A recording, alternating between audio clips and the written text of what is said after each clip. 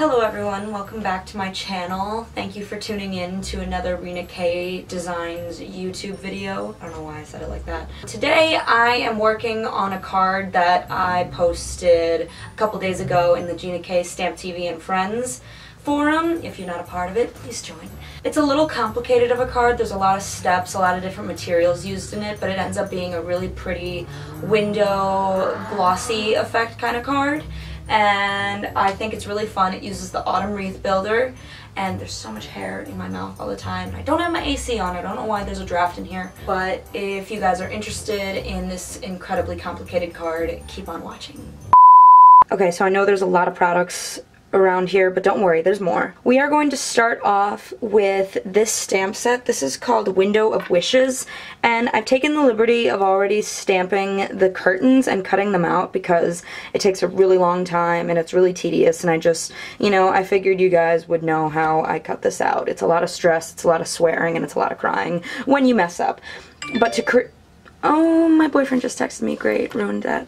So to create this effect on here, I use this, James, shut up!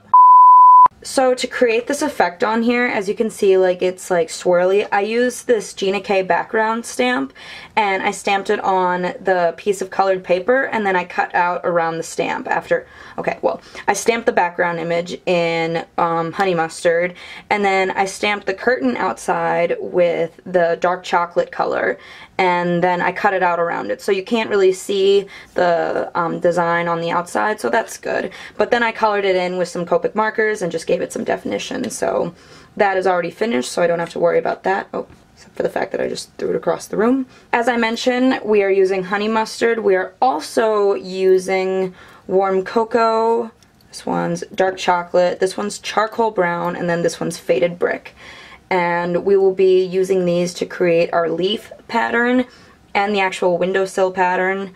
Right here we have a piece of cardstock that already has the center cut out of it. I use the Gina K Designs and Thermoweb rectangle set of dies, and I used the largest size to cut this out. It actually did make the rectangle pattern, as you can see here, and you can save it for other projects or let your dog chew on it if you want. You know which boat I'm probably in. And that will be our window shape. I already attempted this card using the actual window, and it just wasn't happening. So we're just going to use that.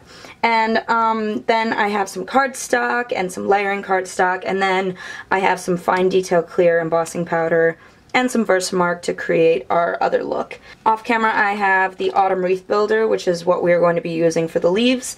And then I also have my watercolor set to create the background for the outside of the window. And you can use any watercolor set, but I don't know the name of mine, but once we get to the watercoloring part, I'll share it, obviously. I also need, oh, here it is, it's in the trash. So you also need a strip of paper like this to create the bottom of the window part. Just take any scrap from when you're like trimming your paper up and just keep it off to the side. So I think what we're going to start with is the watercoloring because that has to dry, and then we will move on to the windowsill. So I have my watercolors off screen right now because I can't fit them in, but we are going to just create a sunset effect, and I'm just going to do that by wetting the paper first. This water's a little dirty, but you know what? Sometimes that has to happen. And we're just gonna cover it all over. And you gotta think of the frame of the window is probably gonna be about right here, so just make sure you get a full value within that area, but I would just paint the whole thing just to be safe if you're nervous. And so we're gonna start with our lightest color, which is a light yellow. I'm gonna do that down here. I'm sure you crafters know how to make a sunset using watercolor, but if you don't, it's good to start with a light color and then you can build to the darker one. And now I will do some orangey color, blend it out. You want to make sure that it's wet all the way through. As I've mentioned before, my favorite painting utensil is watercolor paints. Acrylic makes me want to explode. It's very stressful. Can't handle the layering, not talented enough for it. And now we'll add a little deeper. Ooh, way too much water, way too much water. It's everywhere, it's soaking. A little bit of red maybe. Oh yes, it's like tangerine twist. And then you can just keep blending it down. And now we can add some red. Oh my gosh, I just too aggressive with the water. Okay. I like watercolor because if it goes awry, you can cover it up very easily. Most other paints, there isn't that opportunity for salvation after you've placed the paint. The Virgo painting on the back of my set is actually acrylic paint, and it's really not that elaborate of a painting. It's just a circle, but James can attest. He was there when I painted it, and it took hours to make sure that circle was perfect. I actually ended up having to go outside the lines while painting it too, because it ended up like messing up here and there. So I was like, oh, I'll just make it a little bit bigger. Oh, I'll just extend it a little bit. Ended up being like an inch wider than I intended it to be. So, you know, watercolor it is. Remember, sunsets aren't perfect, but your watercolor sunset is. So that's a good value. I taped it down a little bit with some thermo web tape. And now I'm just going to let it dry off to the side so we can work on our other stuff. Alright, if you guys noticed this mark on my knuckle, I burned it getting my chicken out of the oven earlier, but it's okay. Real crafters don't cry. So I lined up this like border pattern of the window with the top of my hypothetical window, and I'm going to stamp it in dark chocolate, and I'm going to flip it, but I didn't measure this perfectly, so I don't even know if this, yeah, so if you want to measure your windowsill perfectly, you should, but I did not, so if you do measure it perfectly in the middle, you should be able to just close this and it'll look perfectly on both sides. Listen to that tidy towel screech. Just gonna line it up again. I have like the bottom line kind of go off the edge because it was too much of a pain to try to like line it up in a way that I could make it right on the edge, so no one will ever know. No one will look at it and be like, oh. I don't know if that's what windows actually look like. It could work this way too. This actually looks like kind of a shuttery thing, but we're doing this. It's a weird, ornate, fancy, skinny window on both sides, so whatever, you know. Do your own thing. Make it up as you go along. Okay, so our next step is to create a wood effect on this, and I don't know how everyone else does it, but this is the technique that I found works the best. So I'm going to start with taking a darker brown Copic marker and using the longer side, or the broad side, is that what it's called? I don't know. But the side that has this pointed end, we're just going to make some lines. And then I'm going to take this kind of like burnt orange color and do the same thing. So now I'm going to take this kind of lighter grayish brown. This one's called brown cocoa, I think, yeah. And it's good for layering. Wow, ink just went everywhere. And you're just going to cover over this, and it's not that like dark, so like it would cover everything. It just kind of, it's like a wood stain. That's how I think of it. And then you go over it a couple more times. And you can do this as many times as you wish. Usually 2 times, maybe 3 if you're feeling like you want a real deep wood look. As you can see, that creates kind of a woody effect.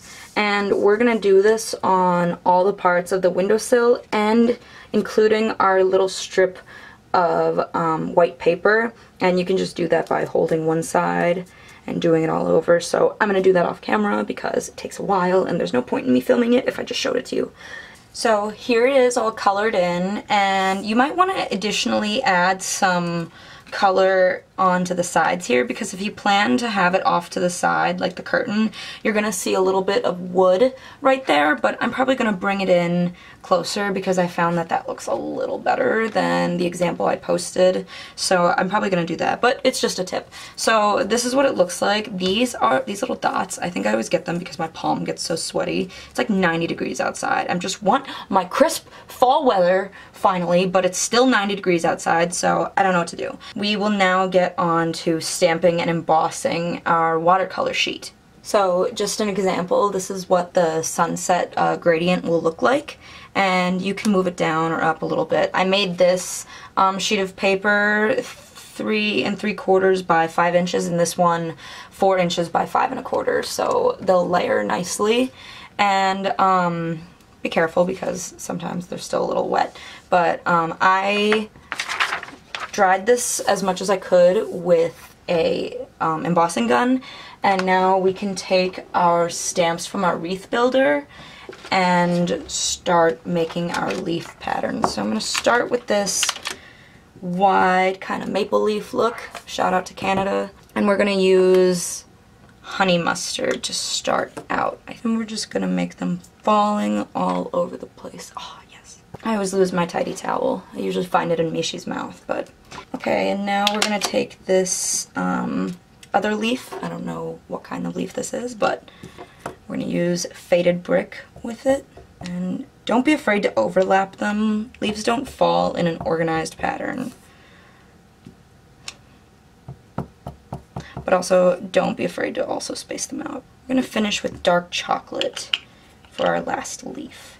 It's probably not going to show up if I use warm cocoa, so we might not even be using warm cocoa. And remember to stamp lightly because of the leaf veins. You don't want those to cover up, they add a lot to the picture. Someone had to take the time to draw them, so just be gentle. I'll just show you what this looks like within the window. Wow, those look like little mice tails. But as you can see, they're all falling into the sunset. Very pretty, very fall-y. Okay, our next step is to take this tree branch that is in the Window of Wishes set, and we're just going to create a tree pattern on the outside, even though these leaves are not to scale with the corresponding tree branch. It's okay, cards don't need to make sense.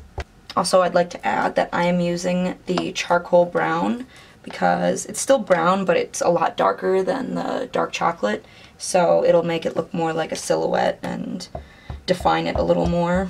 Let's see how that looks. Okay, that's good. Yeah, we'll do that, and then we can put a little greeting right there. I always forget about the greeting, but, you know, hi, I'm Rina. That is the extent of our stamping right now, unless you want to add the greeting right now. You know what? Let's just add the greeting right now. Let's get it over with. I'm going to add this little family stamp in the charcoal brown because it'll really pop. There we go. See how pretty that is? Okay. Moving on. Before we get to assembly, the last step we have to do is emboss, and this will create the effect of a window because I'm going to make it look like it's halfway up because nobody loves that fall breeze coming through your window more than me, unless you're living where I am right now and it is 86 outside and there's no such thing. Okay, so we're going to start by using our dust bag on the paper just to be safe, and then we're just going to take our Versamark and you're going to find where you want the window to start, get down on eye level, and just start patting along the top part. We're going to cover the entire top part in clear embossing powder. I know this looks intimidating, but trust me, it'll work and look cool. And it doesn't have to be perfect because we'll cover up the line, but just make it pretty close. And now we can cover it in clear embossing powder. Make sure it is not white, make sure it is clear. Do not make that mistake. You will have a heart attack. Okay, and now I will emboss this and get back to you with the results.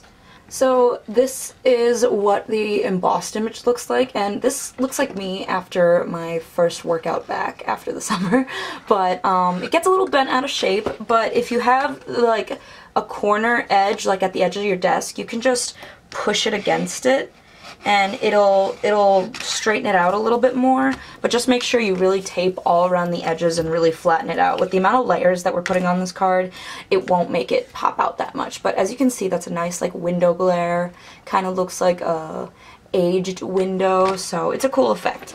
And now we can begin the assembly of the card. So I think I'm gonna start with the window strip of wood, and I'm just gonna place that. I should stand up. I'm not new to this stamping game, I know I should stand. And now we can put that over like this. See how that looks?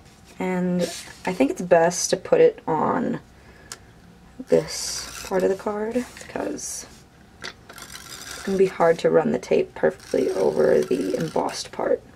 See, it's a little less curvy, still a little bent out of shape. This is me like day 3 or 4 of recovering. I finally have gained feeling back in my calves. A little bit more straight, and you can see how that looks now as the window. And now we can, I think we'll do the curtains next. Actually, no, wait. Forget the curtains. We are going to do the rest of the layering first. I don't know why. I always have the sheet of paper like this, and I always flip it over, even though it is the same on that side. But, you know, I've decided that that is going to be the back, and the other part is going to be the front, and that's final. Well, that was a good one. Glad I got video footage of that. And now we can cover up all this disaster. Okay, there we go. Okay, see, this is me after giving up on working out. Still a little bent out of shape just because working out is never leaves a good impact on me. See, we're feeling back to normal, ready to get back into it, and ready to do some more calf raises. So, last thing we're gonna do is seal these curtains to the outside. Make sure it's lined up the way you want it. There we go. You can kind of see family now, but it's okay. It's like peeking out of the open window, you know. Okay, so I just used a super light peachy color, and I used the same technique with the wood just to create some lines, just to add a little bit of detail. And yeah, that's the finished card. So I'm going to show you another card I made, kind of mirroring this whole effect. This is a card I made using the Holiday Wreath Builder and the same Window of Wishes set. And as you can see, they are very different in look, but I did the same exact thing. I know it's not logical to open your window in the winter, but sometimes you gotta do it. And you know, as I said before, cards don't have to be realistic, so there you go. So these are the 2 cards I made using this style of card and these techniques. So yeah, that's it. So my hair has changed since the beginning of this filming because I had it in a bun while I was working, and now it's ugly. So here's proof that I do film the intro, make the card, and then film the outro. But that all aside, this is the finished card. I hope you guys enjoyed it. It was really fun to make, and I think it is a really cool technique for creating the effect of a window in any card that you wish, especially with this Window of Wishes set, because it's really cool to do that. So for last week's giveaway, I promised a set of the Birthday Bash foils that I used to make my birthday card. And the winners of that giveaway who answered the question, what is your birthday, are right here. So if you see your name here, remember to submit I won the Rina K giveaway to info@ginakdesigns.com, and we will send you your foil sheets right away. For this week's giveaway, I am going to be giving away the Window of Wishes set because I think everyone should have this set. I think everyone should have like one of those like things that has like a template and like stuff you can add into it, like a jar or a window. So we're going to be giving away that set to whoever answers the question, what is your favorite season? I don't know if I've asked this question already, but you know, showed 2 different style of season cards, so like we're gonna do that. So let me know in the comments what your favorite season is. Mine's fall, if it would get freaking nice out. But yeah, I like fall because it's my birthday, it's school, pumpkin spice stuff, you know, all the basic stuff. So let me know and you can possibly win this set. So that's all I have for you guys today. Thank you for watching, and I hope you guys enjoyed it, and I will see you in the next one. Okay, bye!